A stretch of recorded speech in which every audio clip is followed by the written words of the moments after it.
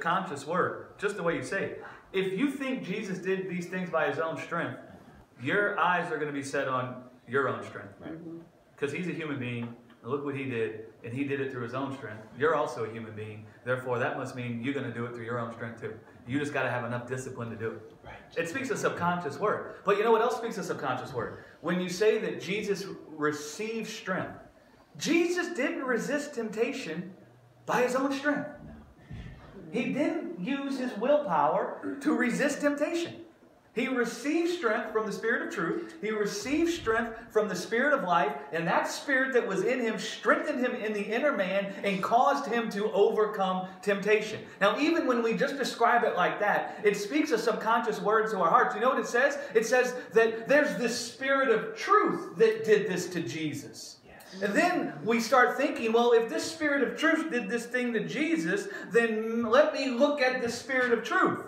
Next thing you know, subconsciously, your heart is inquiring into the Spirit of truth instead of looking on your own ability. And guess what will happen to you if your heart gets set on the Spirit of truth? The same freaking thing that happened to Jesus. And it won't be by your strength. And see, Jesus was cognizant. When things came against him and he felt pressed in on, when he felt weakness, the Spirit that he had his heart set on would come in and say, Jesus, your sufficiency to go to the cross is not of you and yourself, but it's of God. Jesus, your sufficiency to have life is not of that flesh that you have right now, but it's of the Spirit of the everlasting God. And you see, even when he felt weakness, that Spirit would come and strengthen him and cause him to be able to do what he felt the weakness in his flesh to do. Right? That Spirit. And so if we could start describing what God did to Jesus, we would see there's something that did this to Jesus. What is it?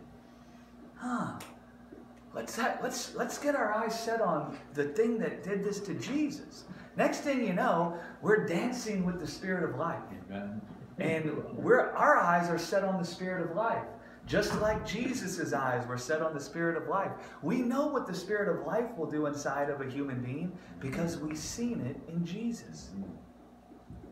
You see how subtle that is, but how powerful it can be?